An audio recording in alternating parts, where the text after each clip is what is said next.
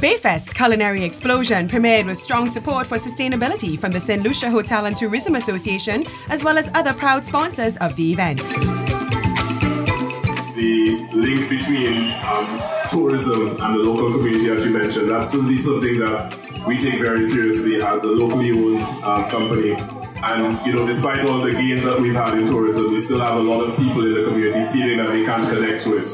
And I think that events like this really help in that sense. And I also hope that events like this will help to show the talent that we have locally and also the produce that we have locally and creative ways to use that. Some of that you're sampling right now here today with the fish balls being redone in a very creative way. And I also hope that events like this will help to show the talent that we have locally and also the produce that we have locally and creative ways to use that. The Bayfest Mixer featured local cuisine and networking amongst team members, food and beverage suppliers and local chefs who have a passion for St. Lucia's culinary arts. Really a great opportunity for us to showcase the best of St. Lucia and ultimately support the young people coming through to see what cuisine can be like.